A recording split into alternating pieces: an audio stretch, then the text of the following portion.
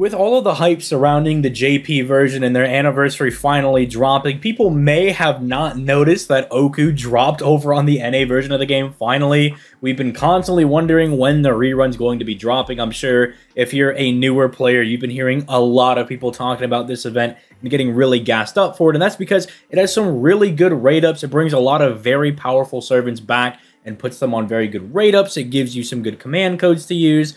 One of the free-to-play CEs I actually think is really interesting if you want to use it. You can use it in some really interesting team builds for boss killing and such, but you might have also seen some people kind of dreading this event coming back around, and that's not because Ooku is particularly hard, it's just really long and kind of tedious to do. You do get a lot of very, very good rewards for completing this event. It's a very, very good event in that aspect, right? Like, you get so much free stuff, basically, that it's, you know, kind of hard to not just go ahead and do it because of everything you get. But at the same time, a lot of older players might be kind of dreading this one because it's kind of just screen tapping, or if you're playing on an emulator, button clicking the simulator. Basically, the main gimmick behind this event is that there's a lot of just like 1 AP things that you have to do, meaning it just takes only a singular bit of your stamina, right, to like go down these different paths on the map, and you're basically going to be exploring the map, trying to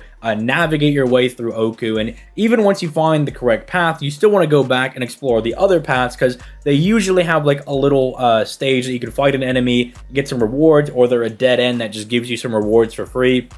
And that's why some players might kind of be dreading it. It's not hard at all to do. The fights themselves even aren't even that particularly hard to do, aside from the final fight being, you know, Kama, the main center, like, lady for the event, the main servant that everybody's hyped for. But even then, you can make that Kama fight pretty easy with, you know, the fact that you don't have to fight her at full power. You can kind of just run in and steamroll her real quick. And so it could get really annoying on that, and it kind of has this huge duality to it because of that. It's like you get so many good rewards, but at the same time, it can be very, very annoying to complete. So if you're a newer player and you're like, oh man, like I wanted to see what's going on, I need a guide for Ooku, you really don't. Like, it's just keep navigating through, and you should be absolutely fine. The only thing that you kind of have to use a little bit of brain power for is maybe the Kama fight, but again, even then, you don't have to fight her at full power. You'll notice if you're not reading the story, which you should be reading the story, that you have this special like mystic code that you're able to use. It seems a little bit stronger. You kind of get stronger as the event goes on. Basically, that's you using Kama's power in the event, and basically the more you use it, the stronger the mystic code gets, but also the harder the Kama fight at the very end is going to be. So you just keep that in mind. You're free to use it, but you're gonna have to like drain her power later and, you know, spend some material to do that. Just that's another little event gimmick that I thought I'd mention. But this event, at least the rerun, actually brings some really nice rank up quests as well alongside this. It gives a buff to Scheherazade, so if you're one of like the 2 people that actually likes this servant, she'll now get a little bit of a battery attached to herself.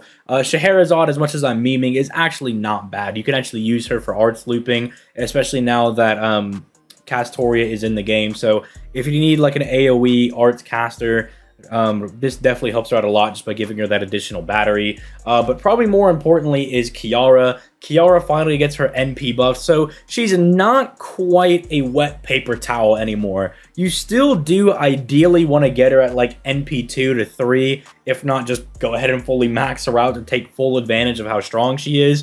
But this makes her a little bit better, because if you guys don't know, when they buff a servant's NP, they actually buff the damage scaling for said NP, right? So this kind of helps her out a little bit. I believe what it does is Kiara now at NP2 or NP1 will hit as hard as an unbuffed Kiara's NP2, right? So it kind of buffs her up a little bit, although as someone that, you know, uses Kiara quite frequently on streams, which if you're not peeping the daily streams that are, you know, on my Twitch, link down in the description down below, what are you doing?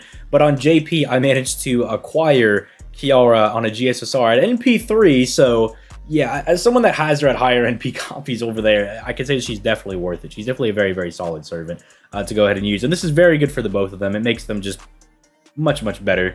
As far as event bonus servants, there's not like a special drop or anything. These servants are just going to give you extra damage, and we have some pretty solid ones. I mean, obviously, if you pull Kama, you're going to be able to use her to pretty much trash any boss or just big beefy enemy in this event, she's just going to steamroll anybody. You could even just bring her to beat up the other Kama. If you don't know, Kama is just a really, really good single target quick assassin that has this little niche in killing alter egos. So if you don't have Musashi or something, she's definitely going to be your girl to take out alter egos. And no Scotty required. She's good with just standard buffers. Like if you just want to use Waver with her and Reigns, or even Castoria, because Castoria does give her a lot of buffs that she would still like to have, minus the arts buff, obviously. I mean, it's not bad, right? Because obviously Kama can still use that arts buff to buff her own NP gain and the damage of her own arts cards, but you guys get what I'm saying. She kind of just pairs very well with a lot of support. Just a very, very solid servant in general. Kiara, you can actually see as well. I mean, obviously she got an NP buff, so she's obviously going to be one of the raid up servants that's going to be getting extra damage. Scheherazade will also give you an easier time farming this event if you want to use her, if you do have her, because of that extra 50% special damage she's getting. Kiara, by the way, can farm. You can use her for looping. A lot of people don't know that she can do this, right? I believe the limit, though, is that you can have, like, a archer, a lancer, or a saber, like, present on a node for her to be able to loop effectively, right? From my experience, although keep in mind that I do most of my farming with Kiara if I want to use her on JP, that's NP3, and so that might differ on the NA version. But I've heard some people tell me, at least just going by anecdotal evidence I have from talking to other people that also use Kiara, that they've been able to kind of get away with similar things depending on their build at NP1 to NP2 as well. So just be aware that you can use them for arts. If you need a quick farmer, Parvati is definitely your girl. Parvati still absolutely crushes when it comes to farming, as does somebody like Sei with this event, because Sei just kind of needs that little bit of extra damage, and that's exactly what the event is going to be giving her. If you need to absolutely crush bosses, you have people like Kagetora and Kentoki Rider that are both free-to-plays, although he hasn't been back in quite a while. But Kagetora got a rerun this year, and if you were playing around that time, you should have her, and she can absolutely just obliterate any berserkers or archers in your path. Okita's going to be very good for challenge quests. Musashi's going to absolutely decimate people. Still looking down the list, if you have... Man, this is just actually one of those events that I really wish that Okita Ultra was quick, because she'd be able to loop a lot easier. But even people like Uchiwa Kamaru can get some job done for you. You can use Regend over here. You can use Izo if you're one of the lucky people that has them, unlike myself. And just have a very, very solid lineup as far as like event damage bonus servants are concerned. We do get these pretty good command codes. The Demonic Bodhisattva one, what do you expect from Kiara, who basically is super effective against rulers because of her Nega Saver passive skill that she has. It gives you pretty much not super effective against them, but you get a special damage bonus against them, and you also get to hit some lawful people for some good damage. This is actually quite good if you want to pair it just on pretty much anybody. It just gives them free damage for the card. This one, the Parvati one, not too bad. The fact that like you can actually get some little bit of extra damage against charmed enemies is very nice. The 2 crit scars, not as important, but if you want to use this on somebody like Kama or Parvati, they both have the ability to charm on their own NPs, so you can make this really, really strong in like a Brave chain where, you know, Kama may charm the boss with her NP, and then you have this on like a follow-up quick crit card.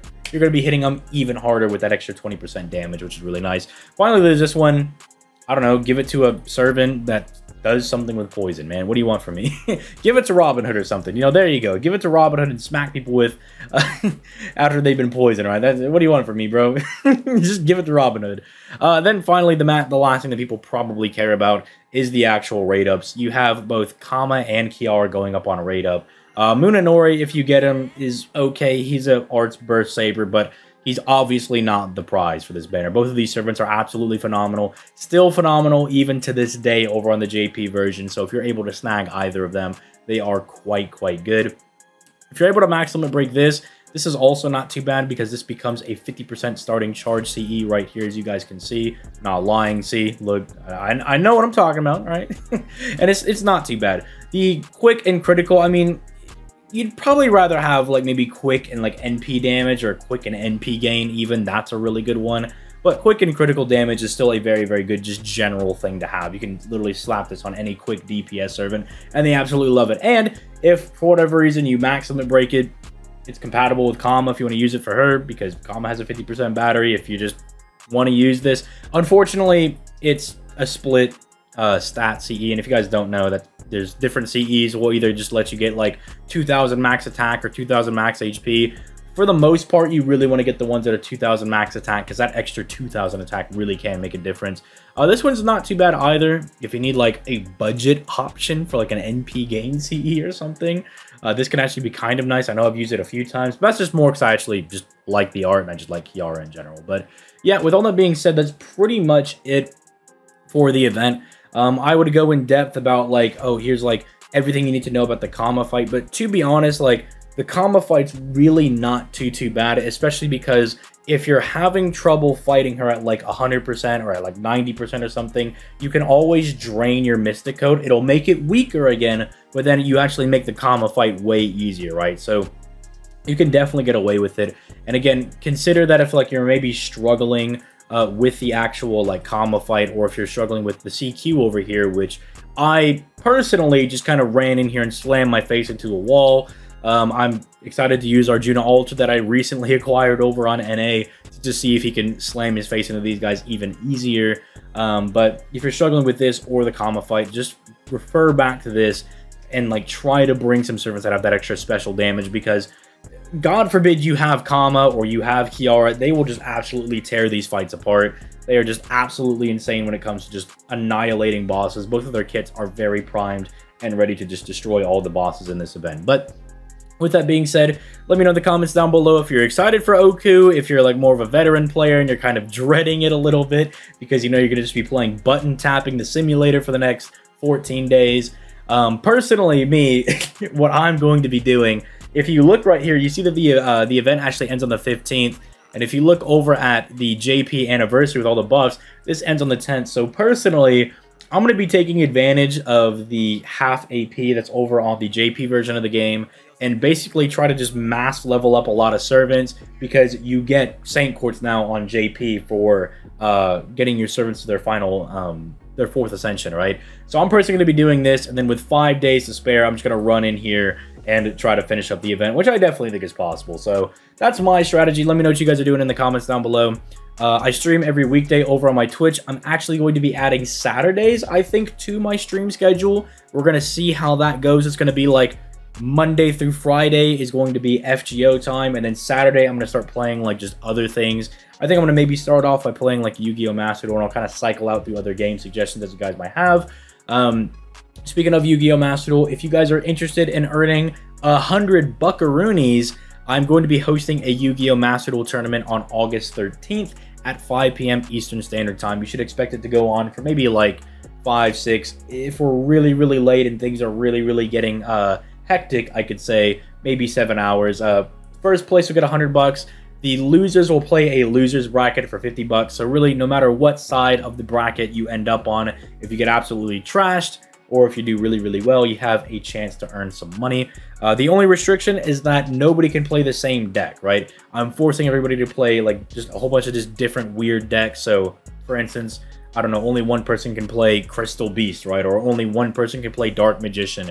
If there's certain engines like the Adventure Engine or DPE, I'm restricting those to one person as well. So it's not going to be like everyone's playing Adventure Hero and Adventure Blue Eyes and Adventure ABC. Like, I know half of those decks don't work because they need their normal summon, but you know what I'm saying. If you're interested, DM me on Discord, which is linked down in the description down below. Leave a like on the video, subscribe to the channel for daily FGO content, and after all that, I'm going to go ahead and get out of here. You guys have yourselves a nice day.